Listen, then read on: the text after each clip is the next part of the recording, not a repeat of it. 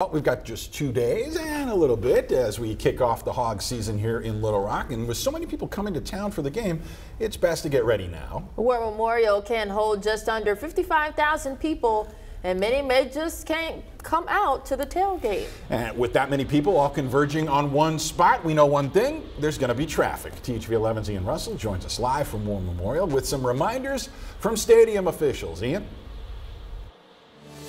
Yeah, well, Rolly, Faith, let's just be honest with ourselves. It is going to be absolutely jam-packed here this weekend, especially with that game time moved up a couple hours so people can get out and beat the heat, maybe tailgate a little early. It's going to be busy out here, just to be very honest with you. People are definitely going to be expecting that. So there's a really simple and easy reminder here from stadium management. You need to know a couple things. One, know where you need to go and where you need to be before you ever even get here this weekend.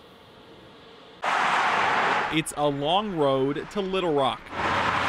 And near War Memorial Stadium this weekend, it's a busy one as well. It can be quite hectic during, rush hour or during a high traffic volume time, getting close to the game. With the Hogs set to take the field, thousands filling these stands, planning for this is no small feat. It can be challenging. That's where John Latch comes in. The War Memorial Stadium manager knows this stadium poses its own set of challenges. From how fans get in and out and everything in between, there's a lot that goes into how this Saturday will go. But they've already had practice doing this just a week ago. We treated the Salt Bowl like a mini Razorback game. They're not the only ones relying on experience to make things go smoothly. So are state police. Yeah, there'll be a lot of traffic. And again, they have a plan for one-way traffic coming in. Captain Scott Russell is the commander for Troop L in Northwest Arkansas. His troopers are normally focused on keeping Coach Sam Pittman and the players safe, but traffic is a major obstacle in Fayetteville. And he says that'll be a challenge here as well. If you're not going to the game, stay away from over there. And then you don't run into the,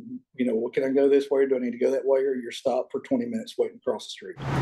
Back at War Memorial, Latch knows they've got their work cut out for them, balancing thousands of fans with hospitals and neighborhoods right next door. CAMS and St. Vincent, so we still have to cater to those employees who need to get to work. So to make sure your weekend with the Hogs goes over smoothly, the recommendation is simple. Pay attention and know where to go before you leave. Kickoff has been moved up to 12 o'clock, so make sure you get here early. Allow you plenty of time on the golf course to tailgate and have a good time. We're really excited. And we'll learn a little more information over the next coming days as we get closer to kickoff on Saturday. But if you're looking for things like parking maps and stadium information, the basics, things like that, I've got that over on THV11.com for you right now. We're live at War Memorial Stadium tonight. Ian Russell, THV 11 News. All right, Ian, thank you. Again, we want to remind you kickoff is Saturday at noon, and if you're not coming to the game, you can still catch all the action at War Memorial on ESPN+.